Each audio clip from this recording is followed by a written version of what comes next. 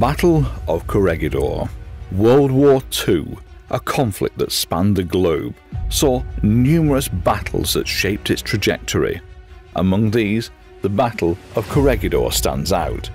Situated at the entrance of Manila Bay, the island of Corregidor became a strategic fulcrum in the Pacific theatre. The confrontation between the United States with Filipino troops and the Imperial Japanese Army on this island had far-reaching implications, influencing the course of the war. In our exploration, we will examine the forces involved, the strategies employed, and the impact of the battle's outcome. This is a closer look at the Battle of Corregidor, a pivotal event in the timeline of World War II. Corregidor Island, often referred to as the Rock, is a tadpole-shaped landmass situated at the entrance of Manila Bay in the Philippines. Its strategic location made it a crucial component in the defense of the archipelago. It served as a key naval base for the United States, acting as a bulwark against potential invasions and protecting the capital city of Manila. In the late 1930s and early 1940s, the world was in turmoil.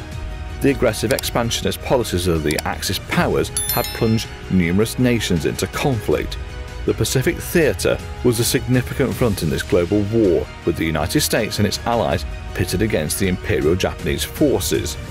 The Japanese had initiated a series of rapid invasions across the Pacific, aiming to establish a vast, Greater East Asia co-prosperity sphere. As tensions escalated, Corregidor became a focal point in these conflicts. Its fall would mean a significant victory for the Japanese and a severe blow to the Allied forces. The stage was set for one of the most intense battles of the Pacific War, the Battle for Corregidor. Corregidor Island was a formidable fortress. Its defences were designed to withstand both sea and air attacks. The island was fortified with a network of tunnels, the most notable being the Malinta Tunnel, which served as the headquarters of the Allied forces and a bomb-proof shelter. The island was also equipped with numerous artillery batteries, anti-aircraft guns and mortar units, making it a formidable obstacle for any invading force. The forces defending Corregidor were a mix of American and Filipino troops. The island was under the command of General Douglas MacArthur until he was ordered to relocate to Australia in March 1942. After his departure, the command was passed to Major General Jonathan M. Wainwright. The defenders, though outnumbered, were determined to hold the island.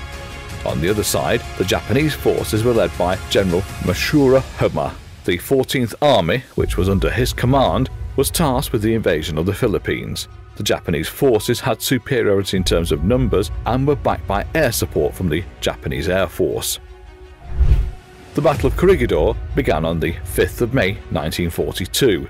The Japanese forces initiated the attack with an artillery barrage targeting the island's defences. This was followed by airstrikes, which aimed to weaken the fortifications and create a path for the ground invasion. On the night of May 5th, the Japanese launched their ground assault.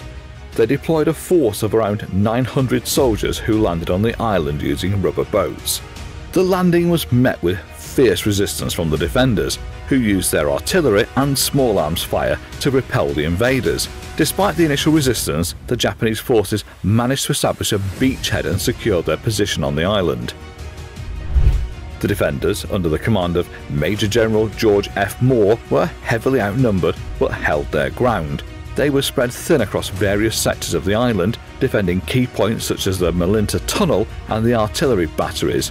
On the other hand, the Japanese forces, led by Lieutenant General Mashura Hama, employed a strategy of continuous assault. They aimed to exhaust the defenders and exploit any weaknesses in their defense line. The Japanese also used their air superiority to continuously bombard the island, targeting the defenders' positions and supply lines. The battle raged on for several days, with both sides suffering heavy casualties. The defenders put up a valiant fight, but the continuous assault and lack of reinforcements and supplies began to take their toll. On May the 6th, a significant event occurred. The Japanese forces managed to capture Battery Denver, one of the key defensive positions on the island. This allowed them to bring more troops onto the island and tip the balance in their favour. Despite the desperate situation, the defenders continued to resist. However, by the afternoon of May the 6th, it became clear that the situation was untenable.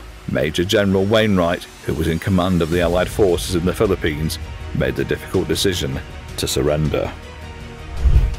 The Battle of Corregidor was a brutal and intense confrontation. It showcased the strategic importance of the island and the determination of the forces involved. The tactics and strategies used by both sides, from the initial artillery barrage to the final surrender, played a crucial role in the outcome of the battle. The intense fight saw the deployment of distinct strategies by the American Filipino forces and the Japanese forces, each with its strengths and weaknesses. The American Filipino forces, under the command of Major General George F. Moore and later Major General Jonathan M. Wainwright, focused on a defensive strategy. They utilised the fortified positions on Corregidor, including the artillery batteries and the Malinta Tunnel, to resist the Japanese assault. Their strategy relied on holding key defensive positions and using their artillery to repel the invaders. The strength of this strategy lay in the formidable defences of Corregidor. However, the weakness became apparent as the battle wore on. The defenders were heavily outnumbered and lacked the necessary reinforcements and supplies to sustain a prolonged defence. On the other hand, the Japanese forces, led by Lieutenant General Masahiro Homma, employed a strategy of continuous assault. They used their superior numbers and air support to maintain pressure on the defenders. The strength of this strategy was its relentlessness, which aimed to exhaust the defenders. However, it also had its weaknesses. The Japanese forces suffered heavy casualties during the initial stage of the battle due to the strong defences of Corregidor.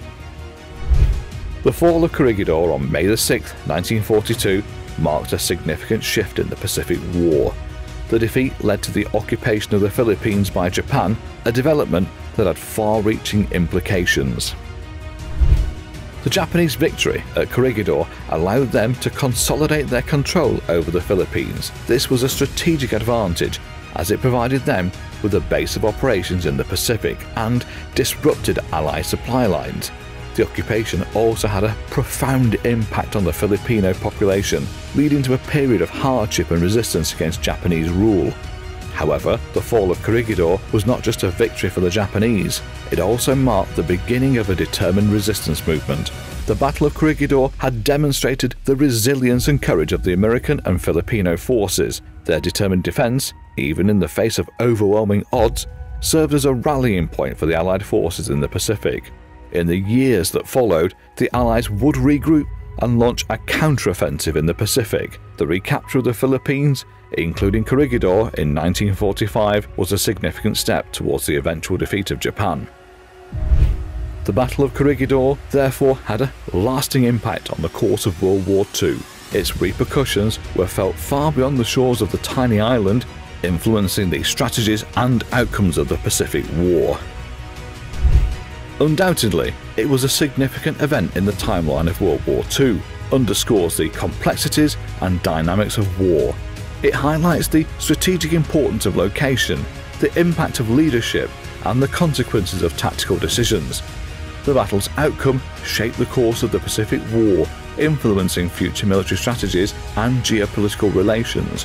While the battle is a part of history, its lessons remain relevant. It serves as a reminder of the intricate interplay of forces in war, the far-reaching implications of strategic decisions, and the profound impact such events have on the course of human history.